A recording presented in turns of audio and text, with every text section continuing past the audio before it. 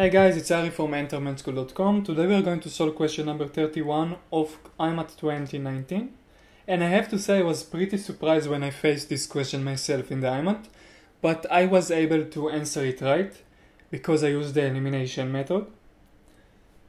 And basically, I still don't think you should dip into the anatomical structures of the spinal cord, but you should know the proximity of the ganglion to the affected cell, to affected organ, when we are talking in the parasympathetic and the sympathetic neurons and system.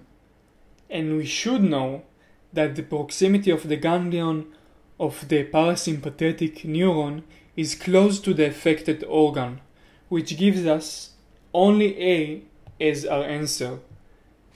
Other than the picture I'm going to show you of the parasympathetic and sympathetic division of the nervous system, I still don't think you should dive into the anatomical structure of the spinal cord.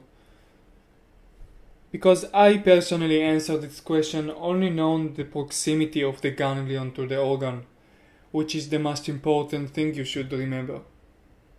So I will see you in the next video.